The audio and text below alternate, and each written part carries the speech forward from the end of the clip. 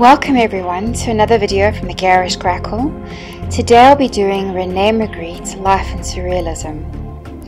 Magritte was born on the 21st of November 1898, the eldest of three children in French-speaking Belgium in Lessing. His father was a financially successful manufacturer and could afford to send Magritte to schools like Académie des Beaux-Arts in the capital Brussels in 1916. However, before that, a younger Magritte had to endure the trauma of his mother's suicide in 1912. It is believed, although contested, that Magritte was present when her body was recovered from the river she drowned herself in, and was witness to her and her nightgown that had shrouded her face. Whether it was a conscious effort on the part of the mother or the current of the river, historians surmise that it had a profound impact on Magritte and influenced the subject matter of many of his works. The Lovers or Les Amants is an often frequently cited example. When referring to his experience in the Académie des Beaux-Arts, Magritte is quoted saying, "Every bid for artistic freedom has been scoffed at from the general public," end quote, and you'll find the link to this and other quotes in the description box below. Magritte felt frustrated that there was still so much to explore as an artist. His initial foray into artistic freedom came about during his conscripted time in the military.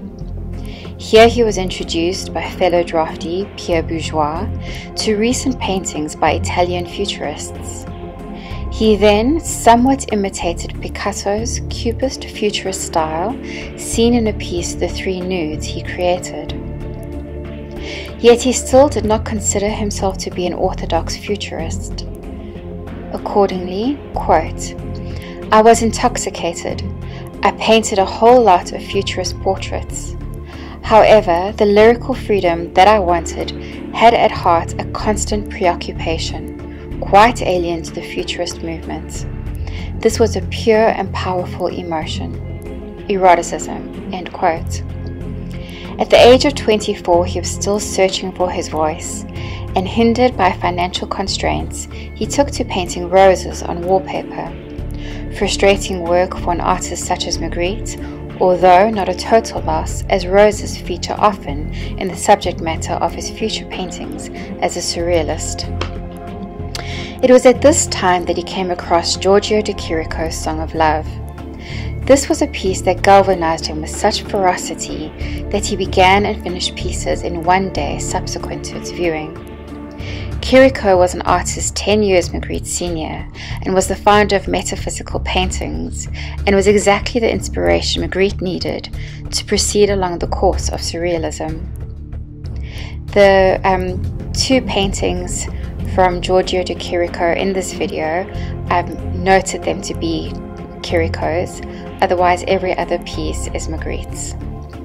Magritte had reached a sort of artistic crescendo within himself, a climax of experience cocooned in enlivened, expectant energy. His initial pieces, The Lost Jockey and The Menaced Assassin, were the first to present a perplexing relationship of images on a two-dimensional surface, ordered in evident incongruity. The spectator is not able to sum up the narrative conclusively.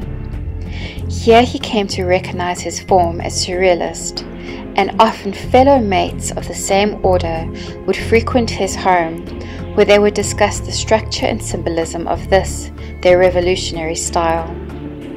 He showcased The Lost Jockey in 1925 and The Menaced Assassin in 1926.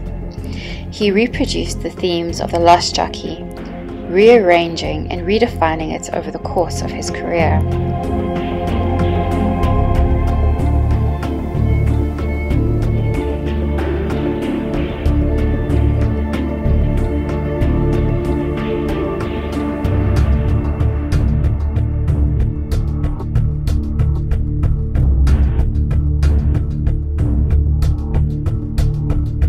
The Menaced Assassin is believed to be designed around a scene from a Louis Fouillard's 1913 film, The Murderous Corpse.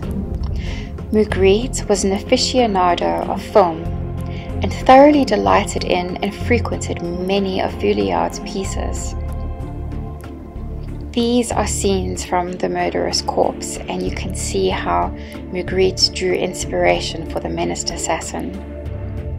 The Menaced Assassin, along with The Secret Player, were some of the largest pieces painted by Magritte, and were displayed in his first one-man show, which took place at the Galerie La Centauri in Brussels. The size of the pieces is significant, not only to capture and emotionally transport the spectator as one experiences in a movie house, but also to make the stand that he was Belgium's leading surrealist artist. During the war years, he remained in Belgium, going through a slight impressionist phase, which, with the advice of his friends, he stopped.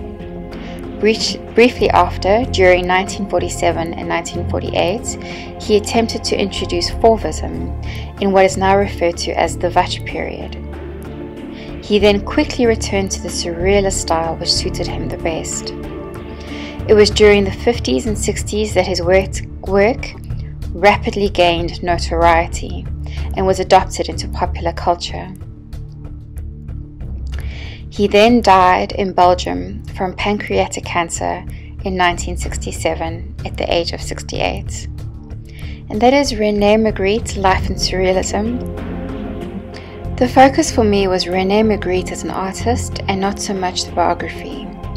Please leave your comments in the comment section below. Have a lovely day. From the Garish Grackle, goodbye.